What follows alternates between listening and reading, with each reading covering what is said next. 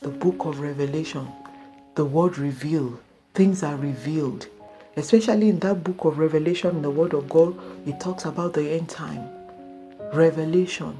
Everything is dark now. People are not seeing the light.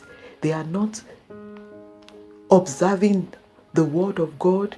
They are compromising. Things are happening here and there. According to Isaiah 60, it says gross darkness. But I tell you, the time of reckoning comes, and the book of Revelation reveals that these things will be tested by fire. Every work that we are doing, there is only the one that stands that would survive. God is watching.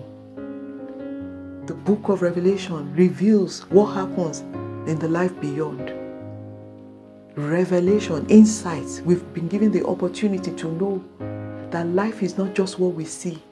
There shall be a time of reckoning when we stand before the Master. The book of Revelation reveals to us many things that we are not seeing on planet Earth but happens in heaven. Let us be mindful. Jesus is Lord. Live right and live well. Check out the book of Revelation.